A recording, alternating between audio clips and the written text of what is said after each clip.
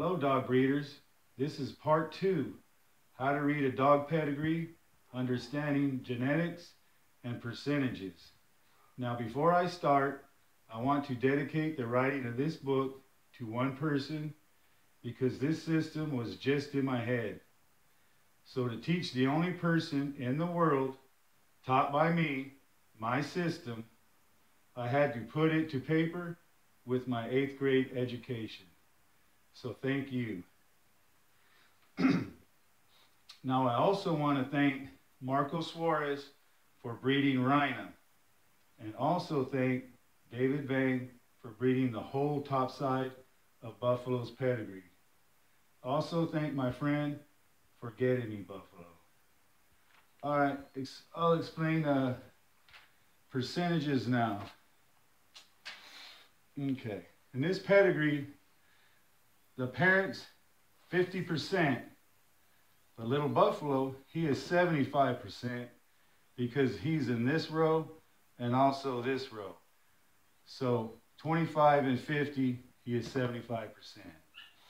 Now your grandparents are 25. But in this row, Munster is 37.5 because he is in here twice also. Once in the 25 and once in the 12.5. So he is 37.5. Now Mila, she is in this pedigree 3 times.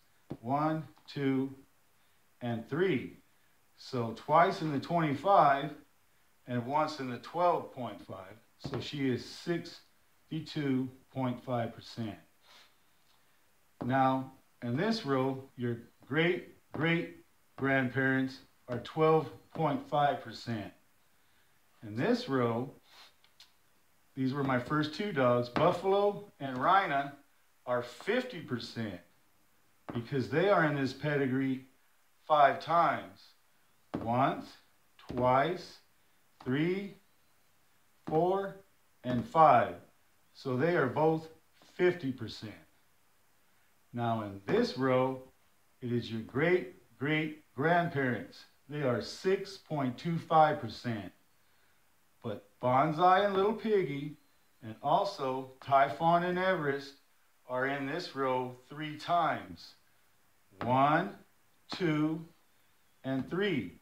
So they are both 18.75%. And also the 2 dogs I started with, Buffalo and Rhina, are in this row at 50%. Okay, let me see now. Let's talk about genetics now. And what I want to do is just show you a picture of me with my first dog in 1983. His name was Wacko. And this is my son with Buffalo, the first dog I started with. Okay.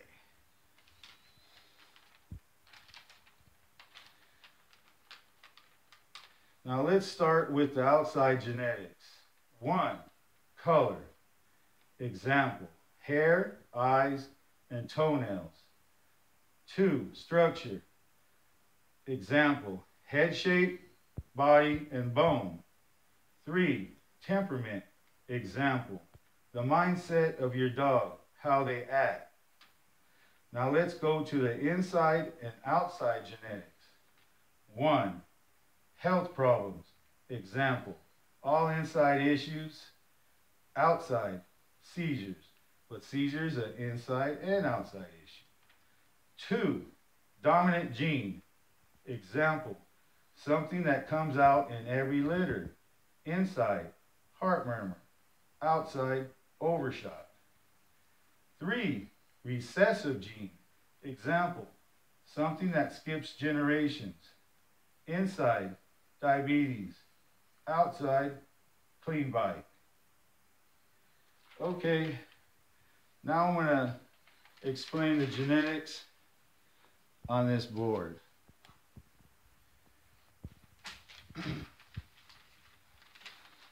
Now bear with me now because I'm reading most of this, so if I lose track, just bear with me. Okay, here's my notes. Learned genetics, and this system does not lie. Now, this pedigree was made by selective inbreeding. Okay, I'm going to start reading now. I only breed for a purpose, and my purpose was to put a dome head on a more pit bull style body. That's why I chose buffalo and rhino. Okay, let's talk genetics. Buffalo was undershot. Rhino was overshot. Now I breed them together, first generation, outcross, now selective breeding. Munster, the look I was going for, had a clean bite, so that is a recessive gene. His only sister, Mila, was overshot, so that is a dominant gene.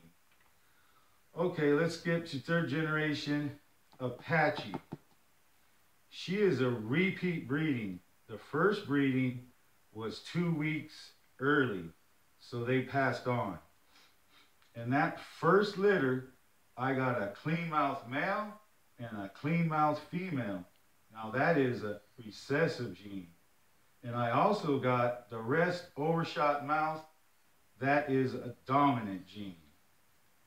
Now in Apache's litter, totally different. This is a repeat.